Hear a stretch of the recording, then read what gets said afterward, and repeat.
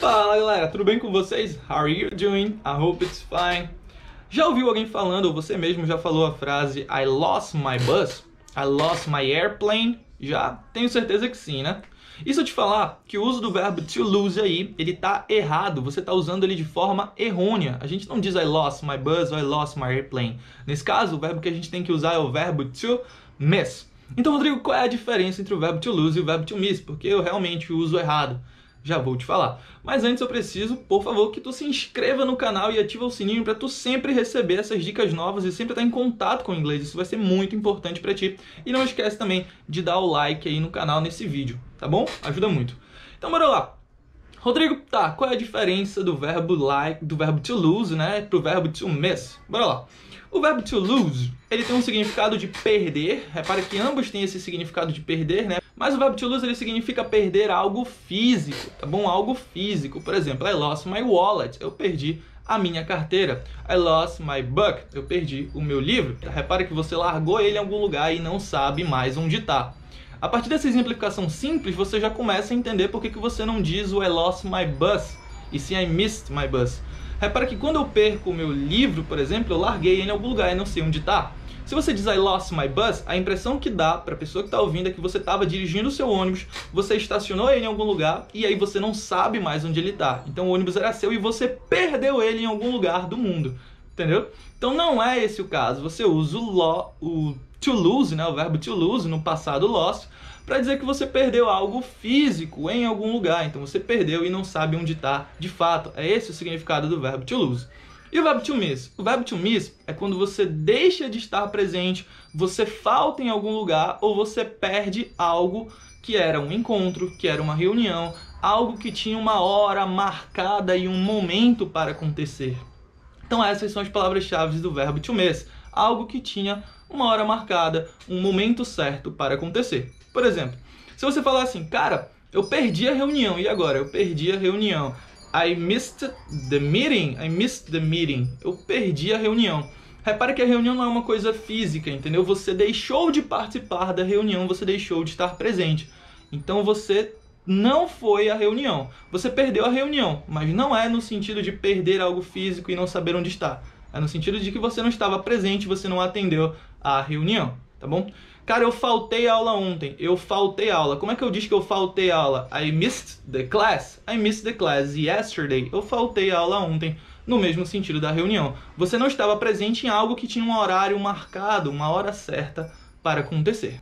O miss, ele também pode ter o significado de sentir falta, sentir saudade de alguma coisa. Então, se você fala que you miss somebody, you miss someone, você sente falta, você sente saudade. Por exemplo, hey, I miss my girlfriend. Eu sinto saudade da minha namorada, né? Nessas condições que a gente não tá vendo muitas pessoas que a gente gosta. Então, I miss my girlfriend. Eu tenho saudade, eu sinto falta da minha namorada, tá bom? Se você olhar nesse dicionário, por exemplo, que é o Cambridge, tá bom? Para falantes de português, tá bom? Um dicionário muito bom, ele é inglês e tem as traduções principais em português. Você vai ver que o verbo miss, ele está descrito como something expected or planned. Something expected or planned. Então é algo que estava planejado ou esperado de acontecer. Algo que estava esperado ou planejado de acontecer. Repara que não tem nada a ver com perder algo físico, entendeu? Você deixou um livro ou uma caneta em algum lugar, tá bom? Então, de novo, se você perde algo físico, é o to lose. Se você deixa de atender a uma reunião, de participar de um encontro, de algo que tinha uma hora marcada para acontecer, é o verbo to miss. É por isso que a gente não diz I lost my airplane, né? No sentido de eu perdi meu avião, eu perdi meu voo. É I missed. Por quê? Porque eu tinha uma hora marcada para o avião. Eu não cheguei naquela hora marcada, o avião saiu e eu fiquei. Eu não perdi o meu avião, eu não sei onde ele está, entendeu? O avião não é meu e eu perdi ele em algum lugar do mundo. Não. Eu perdi o horário dele, eu perdi o horário. Então, I missed the plane, eu perdi o avião, tá bom? Um outro significado interessante que eu também tenho para o verbo to miss é o significado de errar alguma coisa. Vamos supor que você está treinando tiros em algum stand de tiro, tá bom? E aí você erra o tiro e o seu companheiro fala assim, o seu parceiro fala assim, you missed the shot, you missed the shot. Você errou o tiro, beleza? Então o miss também pode ser usado no sentido de errar alguma coisa. You missed the shot, você errou o tiro. Eu tenho algumas expressões também para o verbo to lose, tá? Toma cuidado com essas expressões que elas não seguem muito bem essas duas regras. Por exemplo, Se você falar assim, I lost weight, então eu perdi peso, tá bom? Repara que para o sentido de perder peso, você usa o verbo to lose. Então eu perdi peso, uso o verbo to lose, tá bom? Você também pode usar o verbo to lose quando você perde alguém, tá? Só que o perder alguém pode ser de duas formas, tá? Imagina que algum parente seu, algum seu amigo faleceu, tá bom? E você fala, I lost somebody. Hey, I lost my cousin, I lost my sister. Eu perdi o meu irmão, eu perdi a minha prima, o meu primo, né? E aí, você usa o verbo to lose nesse sentido também para falar que você perdeu, que alguém faleceu, tá bom? Agora imagina que você também perdeu alguém porque você terminou um namoro, um relacionamento, ou você terminou uma amizade. Por exemplo, I lost my best friend, I lost my best friend. Eu perdi a minha melhor amiga porque eu fiz alguma cagada, entendeu? Eu fiz alguma coisa que ela não gostou. I lost my best friend. Eu perdi o meu melhor amigo porque eu fiz alguma coisa que ele não gostou, entendeu? Então lose, o verbo to lose, ele também tem esse sentido de perder um amigo, tá bom? Então toma cuidado com esses casos. O to lose somebody, que é perder alguém porque alguém faleceu, porque você fez alguma besteira. E o lose weight, que também é perder peso, né? Então, são expressões que a gente usa também. Agora, olha esse exemplo aqui. Esse exemplo, ele fica bem claro o uso dos dois verbos, né? Deu uma gaguejada. O uso dos dois verbos, ele fica bem claro. Presta atenção. I lost my backpack, but I don't miss it, because I didn't even like it. De novo. I lost my backpack, but I don't miss it, because I didn't even like it. Traduzindo.